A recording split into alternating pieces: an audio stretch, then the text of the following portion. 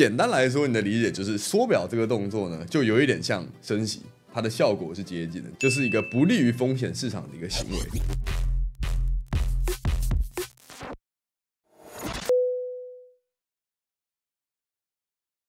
Hello， 脑哥，欢迎收看本周的币圈周报。这个礼拜呢，比特币大跌哦。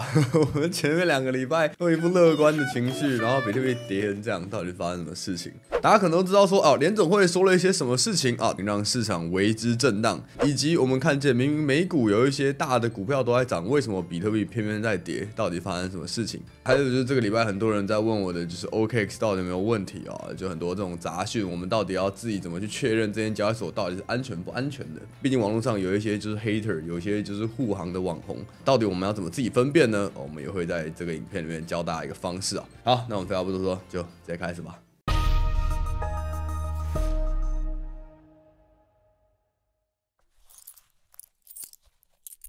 第一个我们看到全网爆仓 1.9 亿美元，比特币上冲下洗，多空双爆，全因联准会说了这一句坏消息。现在我录制的时间，比特币的价格差不多是在66000啊，我们上个礼拜都还有机会碰到7万，就瞬间就跌了5%到8%左右。到底发生什么事情呢？因为在上个礼拜，我们在这个消费者物价指数看到还有这个利多消息，比特币一度冲至快要7万，结果现在就是大跌，跌破68000，跌破67000，甚至跌破66000啊。原因就在上个礼拜联准会的 FOMC 会议出炉之后，台北时间当天晚上2点，联准会他们有一个会后声明啊。虽然说这个会议结果出炉跟大家预期的一样，基准利率还是落在 5.25 到 5.5 之间，但他们的会后说明有些时候也会被人家认为说是判断联准会未来是比较鹰派还是比较鸽派的一个重点啊。而在这一次的会后声明呢，就被很多人认为说是他认为比较利空的一个原因哦。他到底说了什么东西让大家觉得说他是比较鹰派，就是说他降息可能会更久呢？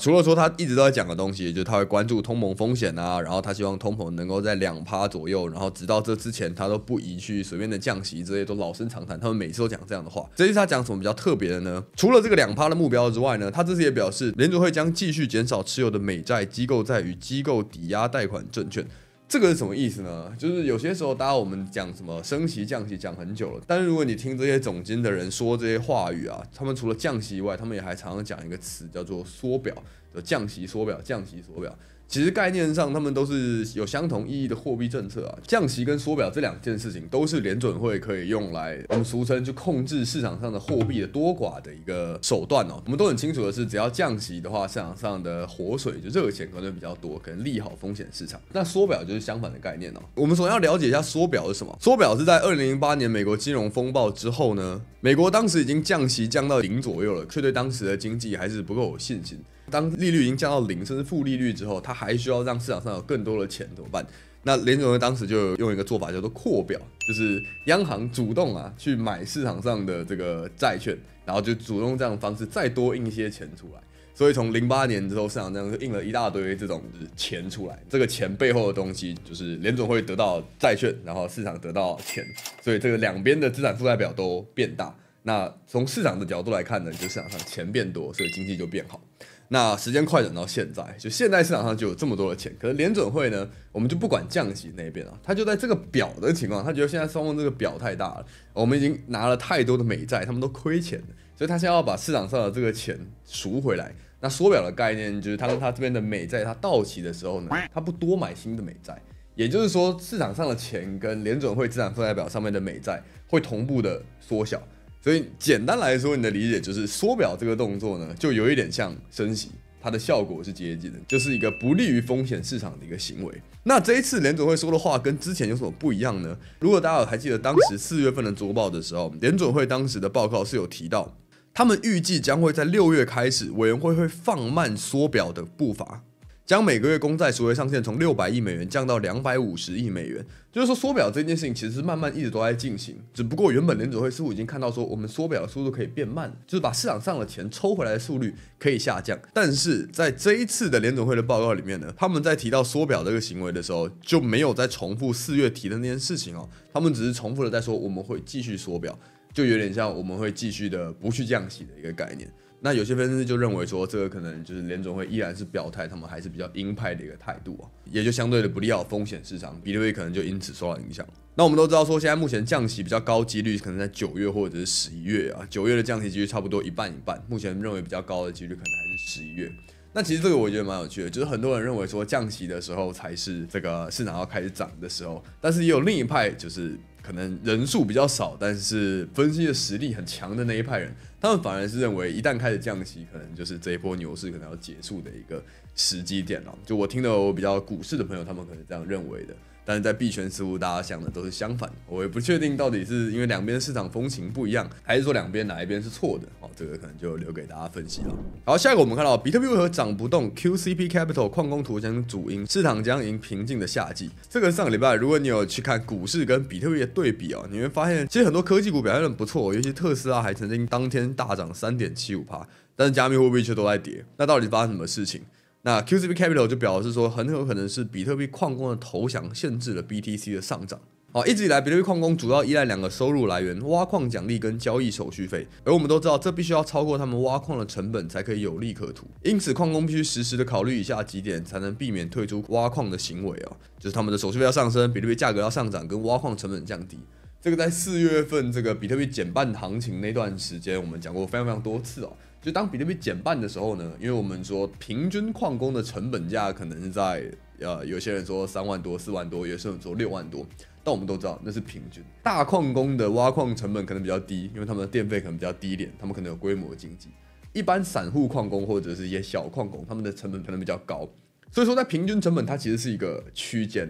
那这个时候呢，在比特币减半之后，大矿工其实就有诱因去压这个币价，来让这些小的矿工他们挖不到矿，所以他们要投降，他们要退出，就只好把他们的矿机廉价的卖出去，这样就对大矿工是更有利的。所以我们从历史也可以看得到，通常比特币减半之后，都有2周到2个月的比特币是平盘至下跌的期间。我们讲了1万次了，所以千万不要跟我说什么脑哥你不是说会涨吗？怎么在跌？而这一个 cycle 又有一个很大的变因，就是铭文跟符文的出现。在以前比特币上面的矿工的收入基本上就是他挖到多少就是多少，但是现在呢，因为铭文跟符文让比特币上面的交易有可能很热络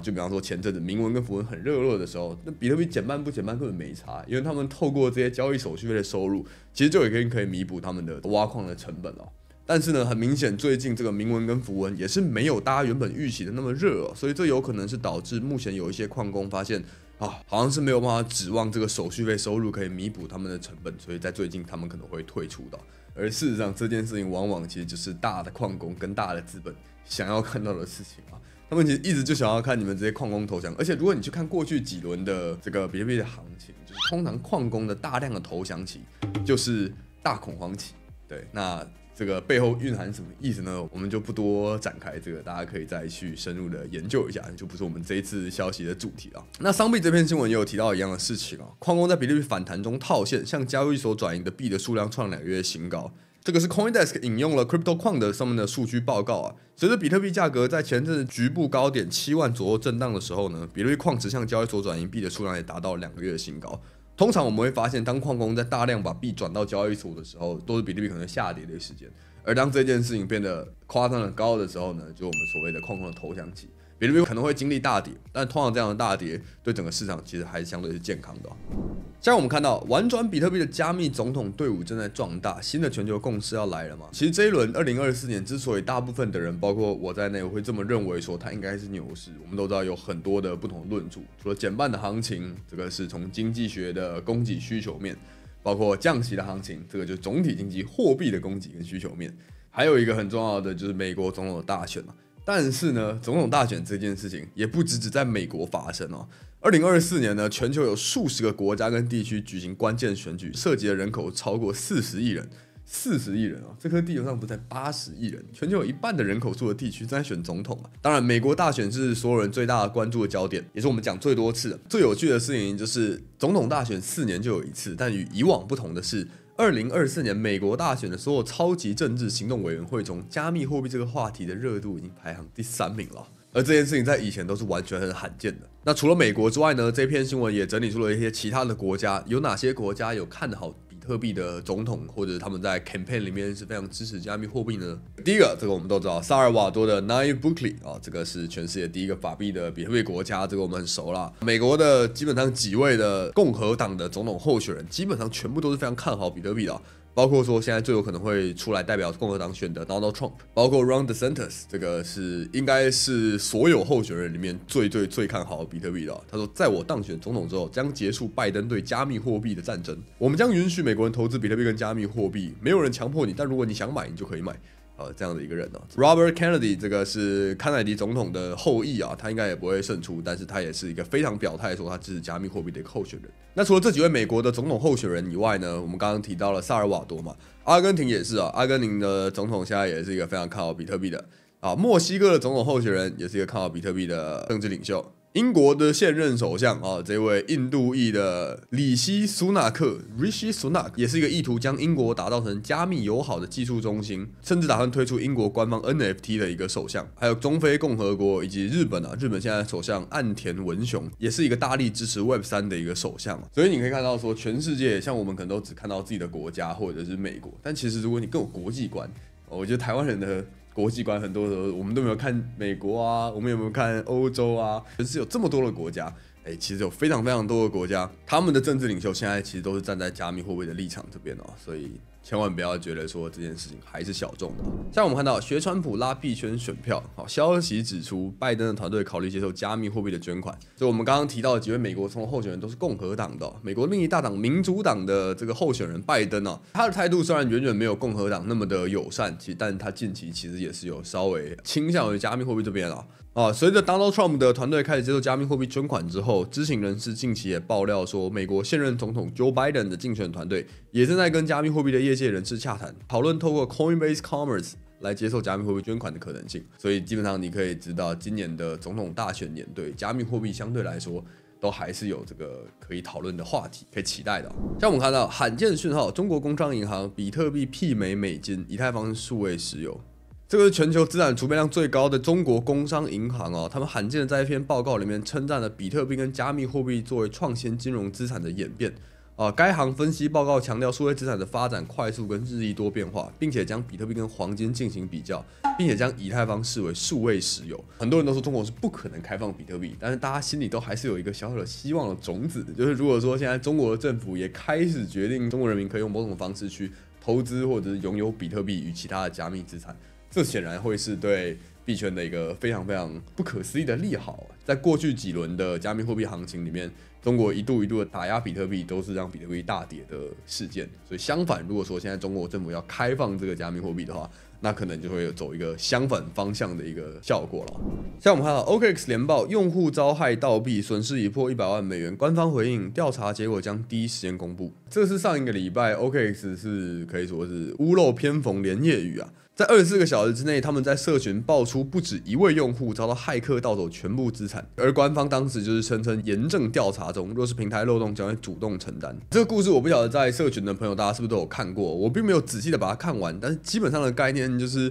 他在交易所里面有这个资金，然后他有用什么白名单，然后他应该也要有手机的验证码，但是呢，这个骇客在没有触动他这个验证码的情况下，就已经成功的登录他的 OKX 的账号，并且把他的币提走，而且并不止一起案例发生那当时当然就是一阵的人心惶惶很多人就开始担心说，哇 ，OK， 这么大一个交易所也发生这样的事情，是不是危险了？幸好这整件事已经落幕了。目前的情况是，所有受损的用户 OKX 都已经完全全额的赔偿了，而且此事件呢是跟谷歌验证器跟短信验证的选择无关。他们发现是有人伪造了司法的调证文书，获取了极个别用户的信息。那这件事情，他们目前在司法机关的立案调查当中，具体细节没有办法透露的更多。他们现在已经优化了司法协作的流程，引入了这个核实的机制，并且加强 AI 刷脸的安全级别。后续他们会对地址簿里面的认证地址引入过期的机制，杜绝这类事情在发生那具体发生什么事情，大家可以看一下这位叫做 Star 的人他是基本上是 OKX 背后的老板，他就是有在当时就发生就是一些资讯，他有去从他的角度去告诉大家说，到底发生什么事情。在这件事情发生的时候，网络上有人在骂说什么，为什么徐明星没有主动出来解决这件事情？就是大家对我们交易所的大老板们要求其实是蛮多的，就是你可以想象，今天如果苹果出什么事情，需要贾伯斯或者是 Tim Cook 出来解释，好像其实也是大家对这些科技业的出什么问题，都会希望执行长要出来跳下来解释。对，辛苦他们科技业老板。但总之他们有做这件事情就如果今天币安发生什么事情，你也可以看到 CD 或者现在可能是合一会在第一时间就亲上火线替大家解决一些疑惑，那 OKX 这次发生事情呢 ，Star 其实也是很快就跳出来告诉大家说，这个发生什么事情，然后我们可能会怎么解决。我觉得以一个产业的角度来说是算做得不错的啦。但是呢，这个最大的重点其实也不是他们处理的怎么样，而是我们作为用户，如果说今天我们手上有用了某一个 A 交易所、B 交易所，又发生类似的事情，是不是每一次发生这个事情，我都要放下手边的工作找到我的这个交易所的账号，然后怎么样把钱提到某一个地方，然后等事情结束之后再把它转回来？如果说这件事情是你每一次的做法的话，那我只能说你可能会花蛮多的时间在做这件事情的，因为币圈如果要说风吹草动的频率是非常的高。所以我会蛮建议大家可以做的一个方式，是可以在 DeFi Llama 这个是第三方的一个链上数据平台，你可以在左边的这边的 CEX-Transparency 这个是中心化交易所透明度。我们之前的这支影片有介绍过 DeFi Llama 可以怎么使用，就有兴趣可以了解一下 DeFi Llama 还有哪些的功能。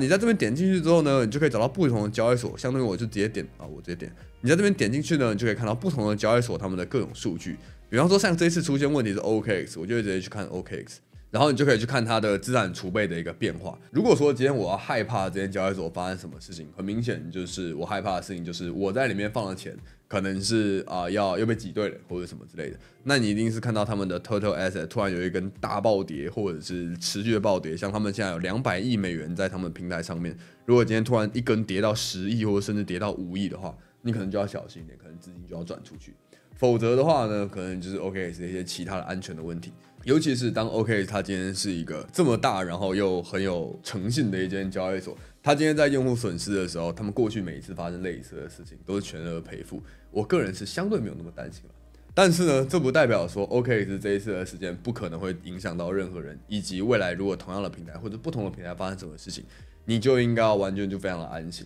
根据不一样的事件跟不一样的消息，可能还是要不一样的判断。但总之，如果说你今天看到了一个消息，你不晓得说，到底应该要听社群里面哪一方的态度，想要直接从数据上面判断的话，DeFi Llama 上面的这个 CEX-Transparency 是我自己基本上就是会首先看的这样，因为太多的时候会有人来提醒我说某一件交易所怎么啦，他们会提醒我要提币，然后我就来这边看一下，然后跟他们说谢谢关心。所以分享给大家。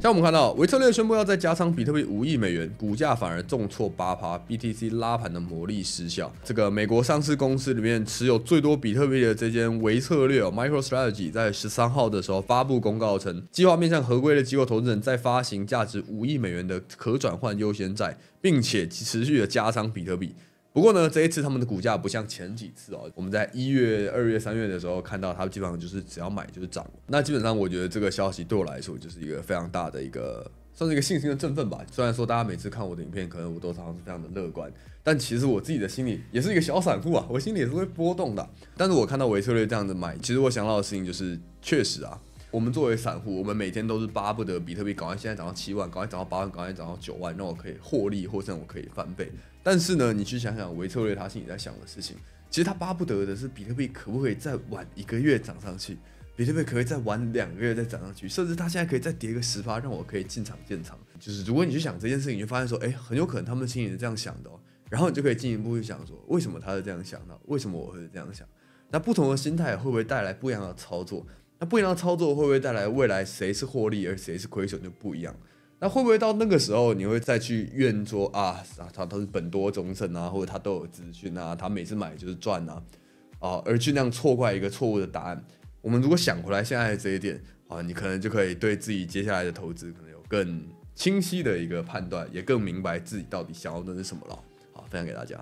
像我们看到 Galaxy Digital 的创办人迷因币已经成为加密经济的基石。这个我没有想到 Galaxy Digital 的这位 Michael Novogratz 也会说这样的话数位资产管理公司 Galaxy Digital 的创办人重申了他对迷因币的支持，并发文称这种代币是加密产业的基石。不过呢，当然并不是每个人都同意这种观点，许多人还是认为迷因币只是愚蠢的赌场筹码。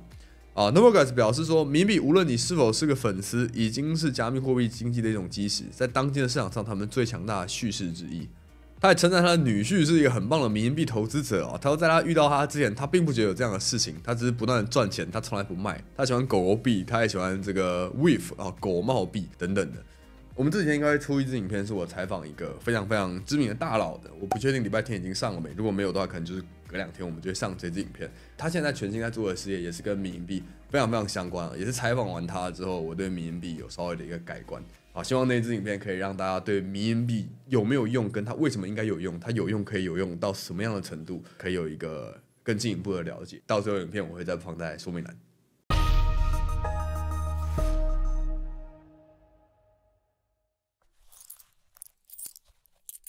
本周前瞻的部分，我们看到这个是拜登跟川普的第一次总统的辩论哦。这个不是本周，这个应该是下个礼拜。下个礼拜在6月27号的时候呢，共和党的川普跟民主党拜登会第一次的总统的这个辩论哦。那当然对我们来说最重要的就是他们有没有可能会在辩论的议题上面提到加密货币相关，那会不会有利好的消息出现？好，这个就是下礼拜的事情啊，分享给大家。紧接着大额解锁的部分，我们看到是这个11天后啊，这个也是下礼拜6月27号，这个游戏公会的代币 YGG 有高达 4.48% 的大额解锁，高达1200多万。持有相关大币的同学可以注意一下，通常大额解锁可能代表的是短期的流动性上升，可能会这些砸盘，或者项目方可能释出利好消息拉盘。所以那个时间点可能会波动比较大，大家可以留意一下。然后最后就是这个也是下个礼拜啊，6月29号，我们的呢喃猫老师又有台北场了。那这个一样是在台湾科技大学有实体课，然后大家如果来不了台北的话，也可以线上看。然后我上个礼拜6月13号有去台南的成功大学稍微讲一下，就是哇，台南好远哦，我原本以为台南很近。哦，那天是3点搭高铁下去，然后11点搭回来，然后讲2个小时的课，这样算是有实现我的承诺吧。就我们说我们要跑全台湾，我现在台北跑过了，台中跑过了，台南也跑过了，反正就都是免费课，还可吧？币圈还可以吧？我这个还算是有做点贡献吧。但是我7月份可能没办法开了，我7月份可能要去一趟欧洲，所以之后再努力的做多一点产品提供给大家，但是就是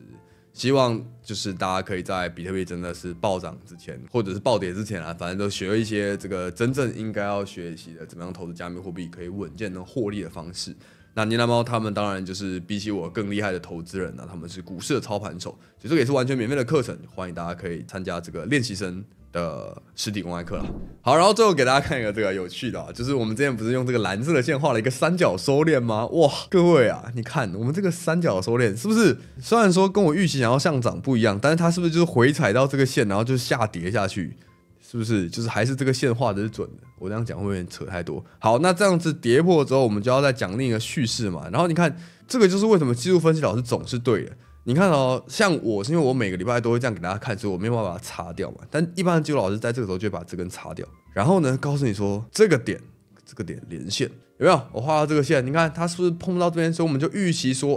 在这里它就会走一个反弹，然后这是这样的一个三角收敛。好，所以从下个礼拜开始，我们看这个图啊，就是这个三角收敛到7月报，我上次是不是都说6月中？哈哈哈。anyways， 反正看到这边大家都知道，我画这个就只是一边当练习，跟大家一起学习这个技术分析的纯入门课。Good， 好，所以大概是这样子。好了，那以上就是这个礼拜的币圈周报。不晓得这一周的下跌有没有把大家甩出去？全网爆仓了快2亿美元啊，所以大家的杠杆还是要谨慎的使用。基本上呢，我们虽然一直都说可能7月份会，我们说7月份会涨，真的讲好多次了，我每次都讲一样的话。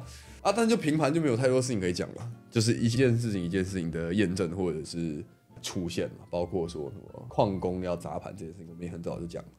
包括说我们还有一个很早就讲的是什么呢？就是那个比特币 ETF 通过之后，很多的机构需要90个工作天的这个准备期，这个相信大家还记得。所以反正我依然是乐观的啦，就是现在就算跌到6万，我都还是蛮乐观的。只不过现在是一个下跌的市场，所以我太乐观感觉也怪怪的，所以就只好用一个比较低调的乐观去跟大家分享这件事情。但是当然，比特币还是有可能会跌的，我还是可能会看错的，还是可能会亏得很惨，尤其是我杠杆开太高，所以大家还是要非常谨慎的。那最后还是一样问一下大家的想法，就是你觉得这样的乐观是不是有点太愚昧了啊？牛市已经结束了，现在确实已经有很多人来跟我说，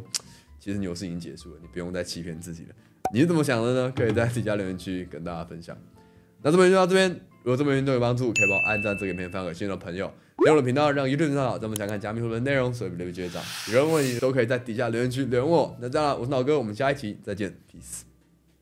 如果你想投资加密货币却还没有账号，可以使用底下的币安连结注册。币安是全球最大的加密货币交易所，用底下的连结还可以享有交易手续费20%的返现。如果你想要量化交易、聪明投资，可以使用底下的派网连结。派网是币圈知名的量化投资交易所，一样使用推荐连结可以享有20%的手续费折扣。